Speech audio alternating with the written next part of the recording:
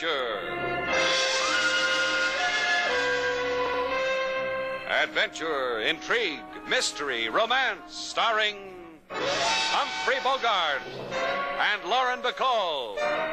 Together in the sultry setting of tropical Havana and the mysterious islands of the Caribbean. Bold Venture.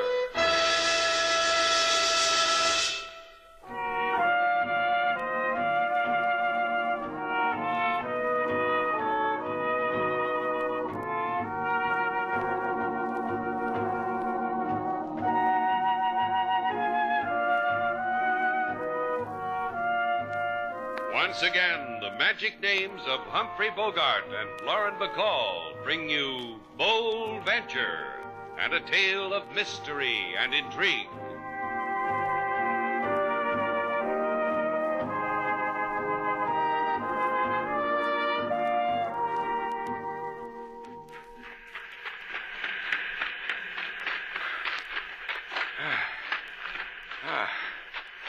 That's enough, sailor. I can't run any further. Okay, we'll rest a while. Then we'll go in for a dip. I know. Well, let's just wade this morning, you know. Get used to the feel of the ocean. Tomorrow we'll swim. What happened to this big exercise binge of yours? This morning you were going to start the new life. Run, swim, push-ups, deep knee bends. Oh, I must have been out of my mind. Come on, let's do a deep knee bend. Hands on hips, place. 1. Oh, help me up, Slate. Okay, Eagle One. Give me your hand. Now, let's get back to the hotel and have some breakfast before Shannon, this is all you. I wonder what she wants. I can't imagine. When I said goodnight to her last night, she said everything was fine. That ours was her favorite hotel. That she and her husband were... Moses told me you were on the beach. You're going to say I'm foolish, but I just don't know what to think. What's the trouble? I can't find my husband. Well, maybe Mr. Anderson just took a stroll before breakfast. I wouldn't worry about that. But he didn't come back to the hotel last night. Mrs. Anderson? Yes. Last night when I saw you in the lobby, you said you were going to your room and wait for him. You mean he hasn't come back since then? Yes, I fell asleep over a book. I just woke up and his bed wasn't slept in. What frightens me is he left with a good deal of money. You see, he was going to buy me a gift. It's our 20th anniversary, you know. We've never been out of California before, and... Now, just take it easy, Mrs. Anderson. How much was the good deal of money your husband had with him? Well, I don't know exactly. More than 1,000, I know. Do you think anything could have happened to him? With that much money in his pocket? In Havana? Come on, sailor. Let's look for a man.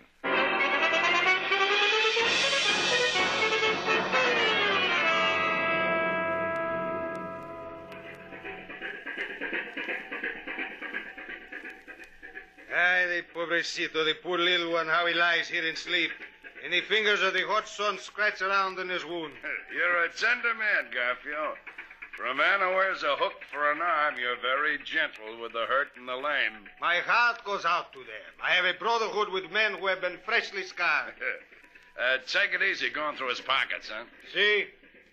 And to put this fellow on our fishing boat and let him sleep away his wound and his shame, who would not do this for a touristo? Huh? What did you find? In his pocket, a clipping from Society column of a Pasadena in California newspaper. Society? Gee, I always did want to rub noses with Society. What's it say? It say, bon voyage and a box of oranges to Mr. and Mrs. Ralph Anderson, who leave tomorrow for Havana for their 20th wedding anniversary. And he celebrates it all alone in a jump like Tina's. Maybe that's what his wife let him have for a present. And in this pocket, an alligator wallet with gold tips. Let me see it. You can see from there. Gold tips, see? Hey, inside lined with red sealskin leather and with... Ah. And again, Garfield, don't stick your hook in your mouth like that and keep saying aye. If you've got something to say, come right out and tell Papa. What else can a kindly man say when he finds $2,000 in a wallet of a used-up man? What else can he do, I ask myself? Yeah. Here, give me a hand with him, Garfield. I read somewhere that salt is good for a wound. It hurts, but it's good. Come on. See. Understand, pobrecito. This will be better than explain to wife. Now, Bruce. Happy anniversary, Mr. Anderson.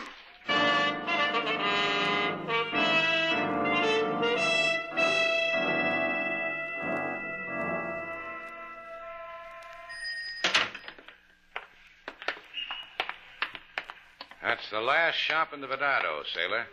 Mr. Anderson wasn't in there looking for presents for his wife either. Well, let's try another section of the city. You know, I've got a sneaking suspicion. Like what? A man comes to Havana. He's never seen anything like it. His wife gives him a night off, and he's got over $1,000 in his pocket. You know how Havana throbs at night. Mambo rhythms out of every doorway. Mr. Anderson might have walked through one just for a look-see. I won't even concede a look-see, Slate. Mr. Anderson was a very... Hey, there's King Moses in our Jeep. Hi, King. Looking for us? All over Havana. Now, what's on your mind? I've been asking around at the cab depots for Mr. Anderson, as you said I should. What did you find out? Guillot, the one who drives the green taxicab with the yellow fenders, think he picked up Mr. Anderson in front of hotel. Where'd he take him? Guillot said first his fare wished to shop. Then the fare heard music from the player's Tina's parakeet and tapped Guillot on the shoulder. Tina's parakeet? That's a dive in the barrio. Yeah. How do you like your Mr. Anderson now, sailor?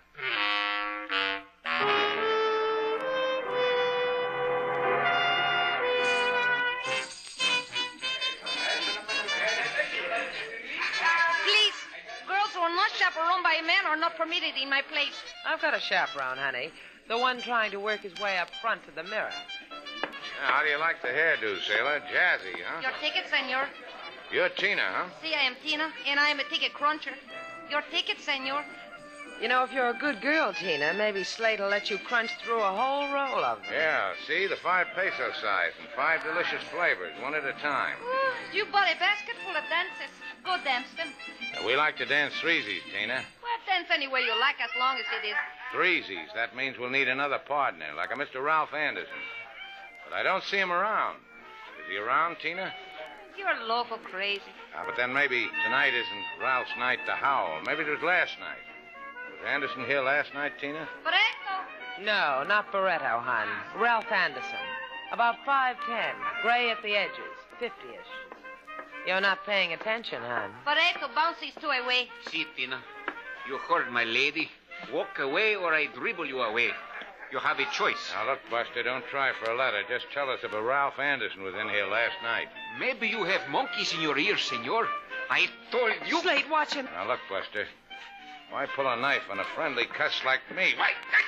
I caught you. That's not what I asked. You beg for dying, senor. I give it. No. Should have held on to the knife, Butterfinger. Well, what do you know, sailor? The man falls down hurt and the dancers keep dancing. On your feet, Barreto. Let's see if we can stir up a storm. Leave him alone. Do not hit him anymore. Convince me why I shouldn't, Tina. Anderson was here last night, wasn't he? And it was like this. See, like this, he was here. The old man tried to put his hands on me. Barreto stuck him with his knife. And killed him. Oh, no, only in shoulder. The fisherman took him away. You got kind friends, Tina. What fisherman? Garfio, who wears a hook for a hand, and he's American named Bruce. At Rico Docks, ask them. They will give you Anderson. Oh, Barreto. Oh, he hurt you. Oh, mi alma, mi corazón. Mi hermoso here. Let's get out of here, Slate. Can't you see the lady wants to be alone with her sick friend?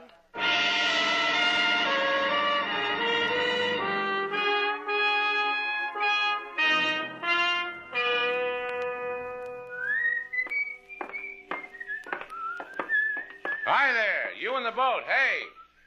Yeah? Your name Bruce or Garfio? Bruce, you want to talk? Come aboard. All right. Come on, sailor. I'm just fixing this net. A little wait. What do you got on your mind? Nice little boat you've got here. It's a living. You the one who's got something on your mind, lady, or the mister? The both of us. We're looking for a man. I haven't brought one up yet. Just fish. A middle-aged man. A tourist. Just fish. Rumor has it when you're not fishing, you while away the empty hours in a joint called Tina's Parakeet. Sure. It's cheap, and it's got a chuckle to it. Sometimes pain. Like what happened to the tourist, a man named Ralph Anderson. Who said? Tina. She ought to keep her mouth shut. She didn't. She mentioned your name. And a man named Garfio, who wears a hook. Yeah, Anderson was kicking up his heels last night. In the middle of a kick, he caught a knife in his shoulder. Garfio and me got him out of there before the cops showed. It supplements the price of fish. You know, pocket money. Why didn't you take him home? His wife was waiting for him. Because his wife was waiting for him, sis. He wasn't stuck bad, but he needed time to make up a story. Where'd he take all this time? Well, we took him. Well, we gave him iodine and gauze and a fatherly talk. Little lean-to a couple of 100 yards south of the Maximo Monument on the bay. Can you take us there? You'll find it. I gotta finish this net. So long. You better get back to the hotel, sailor, and see if you can comfort Mrs. Anderson. I'll find that lean-to. Let's go.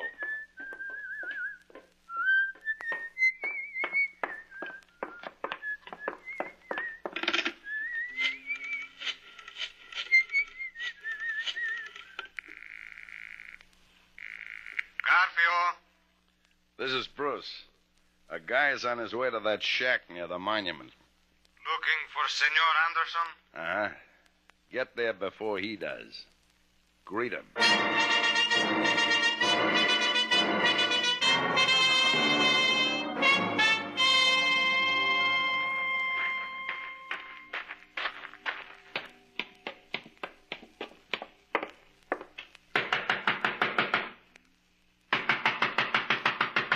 Open up, Anderson. It'll be okay. We'll make up a good story for your girl. You could have some Lulu's I use. Come on, open up. Let's not get squeamish about one night out in 20 years. That's the boy. Hey, where... Welcome to my lean-to, senor. Hey, what? I'm clumsy, senor. My hook did not kill with one stroke. This will take away my clumsy. Hold it, Garfio. Let go, man. Let go. Why dull the hook on him? He got the message. But the man is in pain. I only He want wanted Anderson, didn't he? Let's give him to Anderson. See. Pick him up, Bruce mine. Now he will sleep in the ocean sea, and nothing will wake him.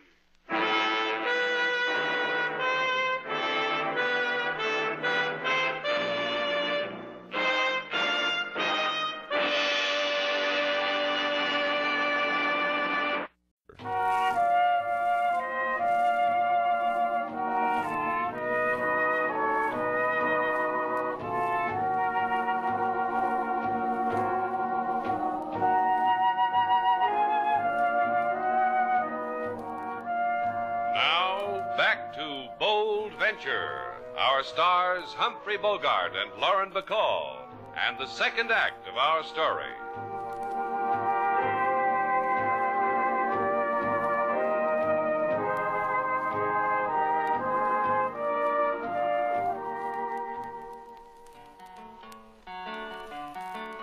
When a man is married and has a bride, for 20 years right by his side, the etiquette is to be not tardy. Come right home, kiss the Mrs. Hardy. Upon occasion, it happens every season, a man gets sidetracked, pick your own reason. Then there rises the old situation, Mrs. weeps in great agitation. Weeps is right, and not with tears, King. That's the toughest kind of crying there is. Look at her, sitting over there and staring. And thinking the million worst things that could have happened. Don't knock it. It's a woman's privilege. King, give Mrs. Anderson anything she needs. I'm going out. For Mr. Slate? Who else would I go looking for?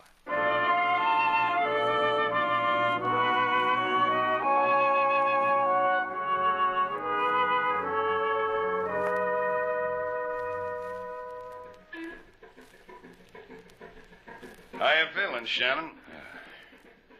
How did I get on this boat? Hey, Garfio. See, what is it? He's come around. So what do you want I should do, to dance? So he's come around, he knows you what. For how long? We dump him before we take the fish home. This is what happened to Anderson, isn't it? Uh-huh. Rolled him, got rich, fed him to the fishes, gave him to the ocean. Try rolling me. Maybe we can make a deal. I've heard tell of you, Shannon. In port. No dough Shannon, they call the man. I said we could make a deal. With money in it? Are there other kinds of deals? Hey, Garfield. What? Come here. Shannon wants to make a deal. And why shouldn't he, what? Nearly dead men and lovers promise the moon with quick words. Look, I've got a boat. I could raise some money on that. Canoes are a drug on the market. I've seen this boat, Garfield. Twin-engine job, about 45 feet. Trim. Nice. I could get Mr. Val to raise some money on it. Bring it to you. Now, look, be reasonable, Garfield. Why not? You'll still have me, even if she can't raise the dough. And any time I wish, I could put this hook in you. So you could squirm and beg if this is a trick. You know what? I'd enjoy watching that.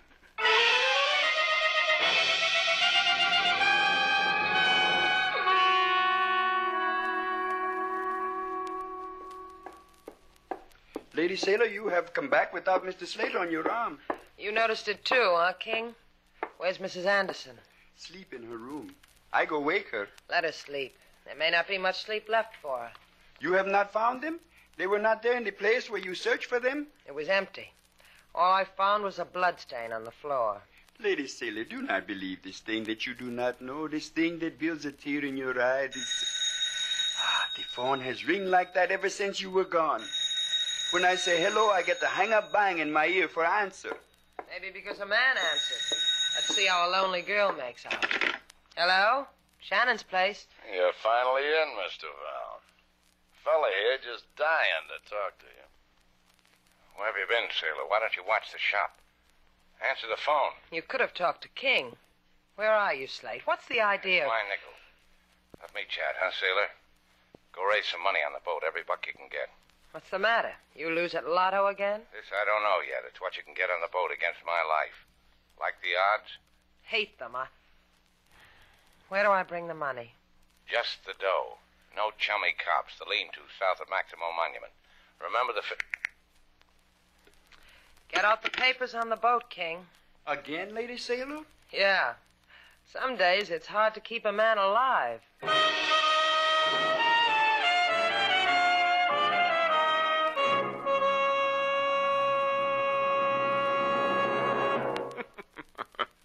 What have I always told you, Miss Duval? Such beautiful advice. Miss Duval, I advised Mr. Shannon, save your money. Save your money. If you don't lend me something on the boat, Slate'll die. Oh, now you needn't be so melodramatic, Miss Duval. I'm a sensitive man. A more modest, truthful approach could move me far more deeply. Melodrama embarrasses me. Gee, how's a girl to know about sensitive fellows like you? Crevy, I lied. Oh, that's better. Now, come now. What did you really want the money for this time? Well, Crevy, old boy, it's just that I've got a chance to invest in an oil well. Comes a time in a girl's life she needs an oil well. Oil? Where?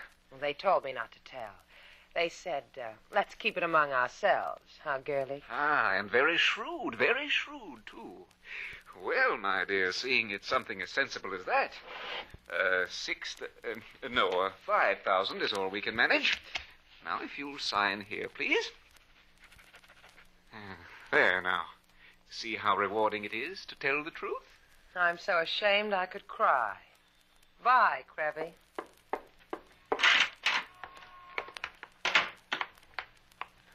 You are a linda beggar, senorita. Beautiful. I watched the performance. You ought to catch me on a matinee. Hey, you're wearing a... See, a hook. My name, Garfio, means hook. That is why you come with me. So my name will not spill blood on our proud streets.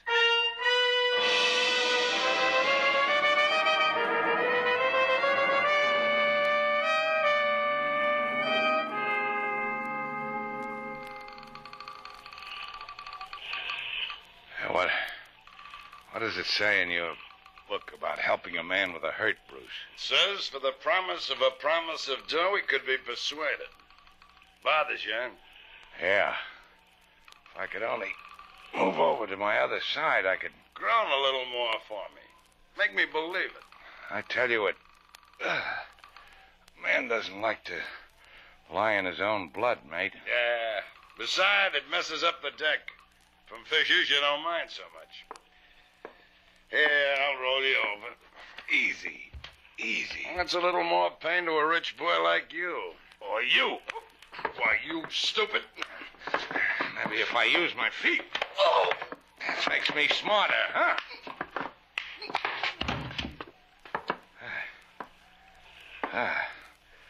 Now all I gotta do is drag you, baby. Throw you in the hole with the rest of the fish.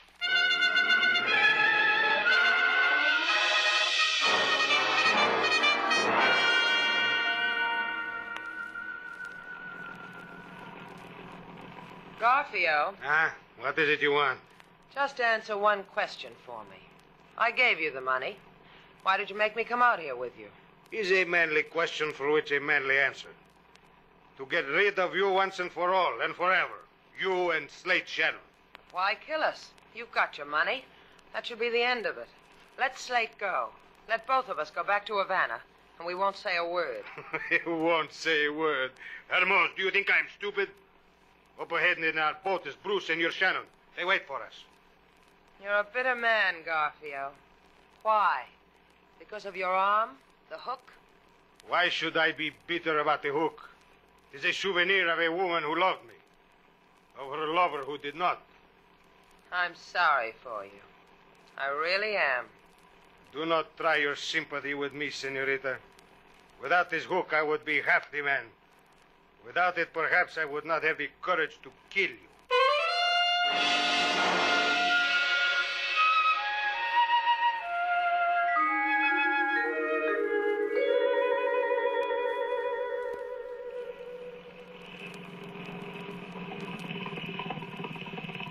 Ahoy, Bruce!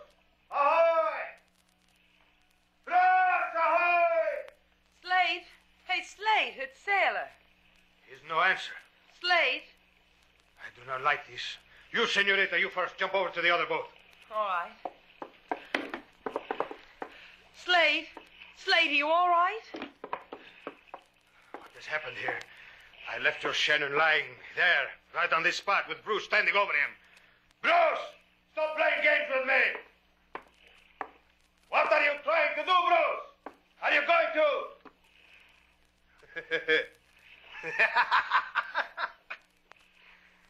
What are you doing up there on the cabin top, Pigeon Shannon? Were you going to jump on Garfio? Jump! Just get out of the way, sailor. Don't do a thing. Just get out of the way. Slate, his hook. Into my arms, Pigeon! Jump! Yeah, feet first. Pigeon, huh? I will have a on a hook.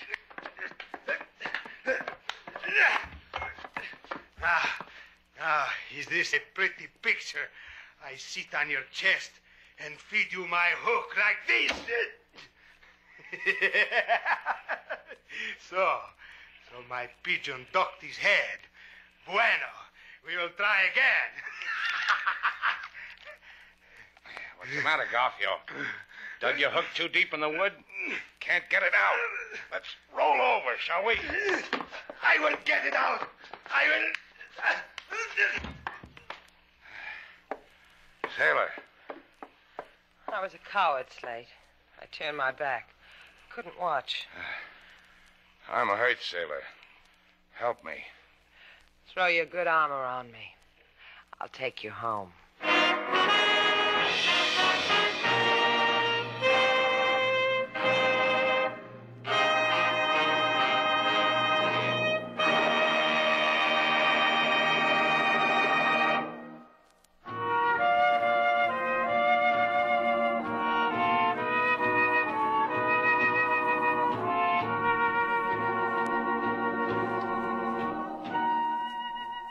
It's all here, sailor.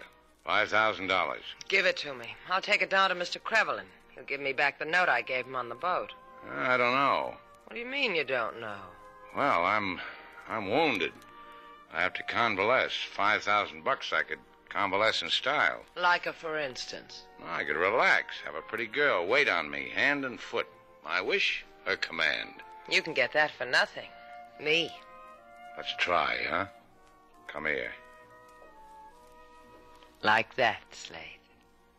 I don't know. That's not exactly what I had in mind. You said you wanted to be waited on hand and foot. What do you want me to do? Wait on your foot? I want you to scratch my back. All right. Oh. Yeah, that's right, sailor. A little further down. To the right. To the right. More to the right. Yeah. Take your $5,000 and go get convalesced. Hang up a shingle, sailor. You just scratched a man well. Come here.